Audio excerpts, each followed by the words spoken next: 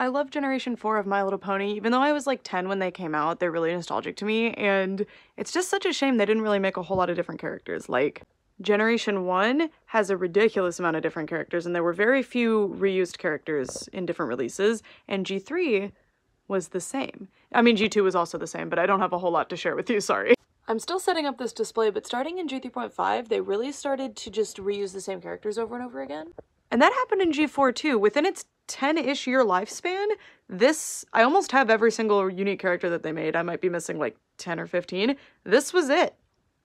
I mean, there's a few in this area, but you get the point.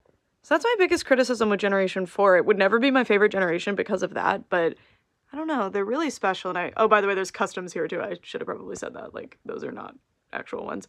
But anyway, what do you guys think? Do you prefer when they do less characters and just more variants of the same character? Let me know.